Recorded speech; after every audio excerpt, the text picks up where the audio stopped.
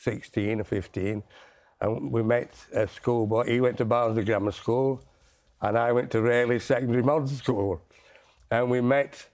That's when we first met. Are you seeing these pictures on the screen, Dickie? Now, is this some of these archive pictures? Yeah. And obviously, this is him on the beach when he was a little bit older. Yeah.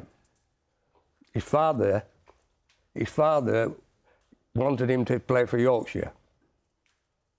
He said to him, "They're doing now with this interviewing and what they're doing." He said, "I want you to play for Yorkshire." But he did say that was one of his regrets, in a way. Loved his career, but it was something that he always held dear, didn't he?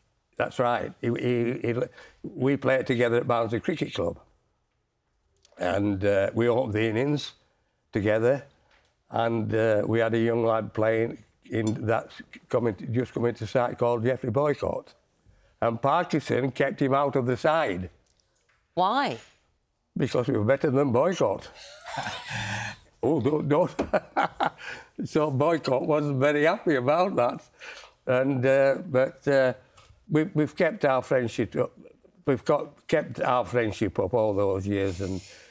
And he rang me up the morning before he died. He rang me up Tuesday morning, and he died on Thursday.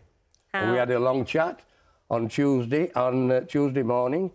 And I said to him, he said to me, "Keep going, mate."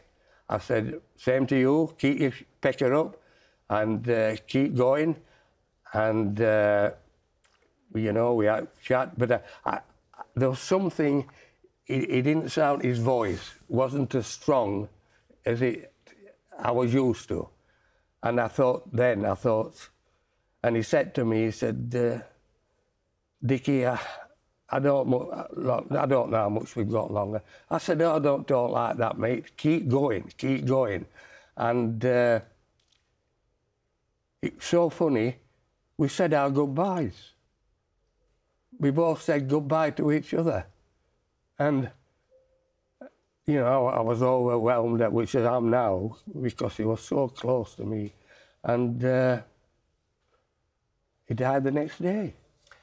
I suggest, Dickie, have a sip of your water that you got there. Take a moment. Thank you for sharing with us.